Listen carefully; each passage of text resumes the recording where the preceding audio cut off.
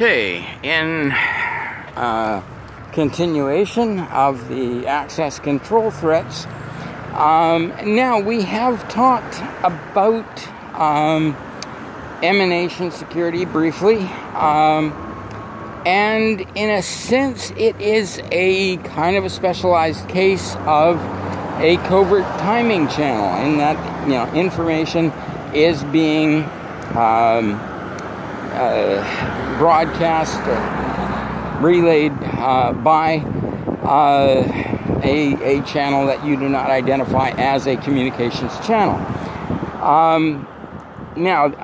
Originally, Tempest, and it is an acronym, and I cannot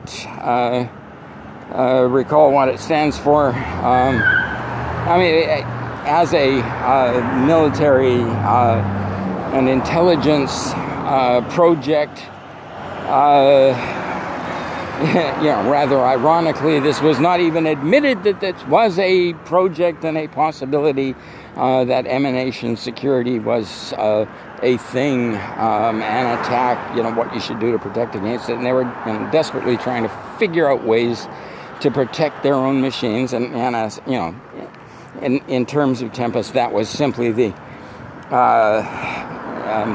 electromagnetic radiation that was being radiated from specifically cathode ray tube monitors. But there are many other emanations that a computer, a piece of information technology, can give off in a variety of ways, and it's a good idea to look at these and to figure out whether or not there is a danger, and in regard, compartmentalized security or compartmented security. As I say, when we have a particularly sensitive application, maybe we should be paying a little bit more attention to some of these admittedly esoteric types of attacks. Now, when Tempest and the electromagnetic radiation and the electromagnetic radiation that is coming off machines that is more than just the cathode ray tubes, and the ability to read that becomes possibly important, and we have to ensure that we are aware of that possibility. But that is far from the only form, and sometimes the attacks are not just simply listening, picking up radiated energy. Well, sometimes they are. And there's a variety here. For example, key clicks.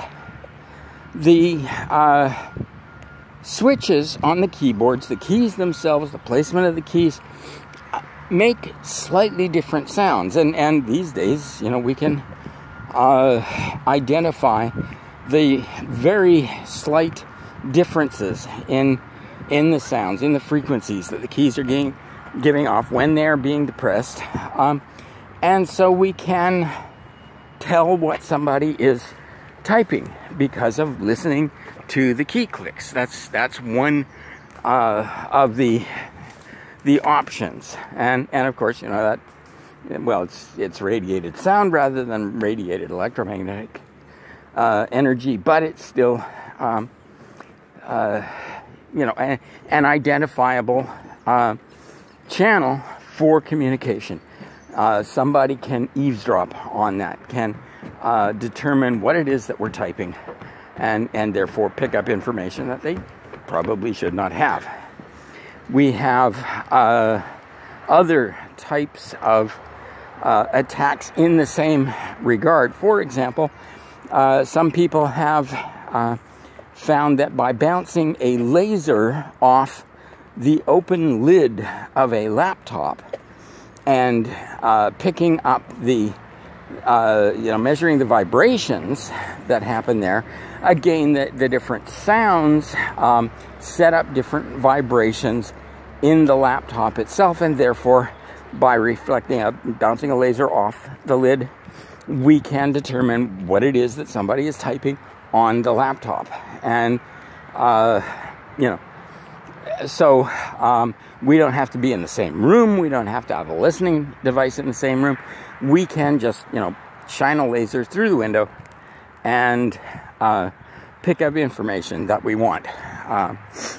Another type of attack along the same lines, not just listening for radiations, a little bit more active. There, we got to, bounce a laser off things. But, again, admittedly, this is unusual. Admittedly, this is something that an attacker has to be really serious about. This is not something that you're going to be concerned about every day. But it is something potentially to be concerned about, and certainly to be aware of if we are dealing with very sensitive information. So, there is another factor to be considered in terms of the threats in this general regard, in terms of eavesdropping and picking up information. There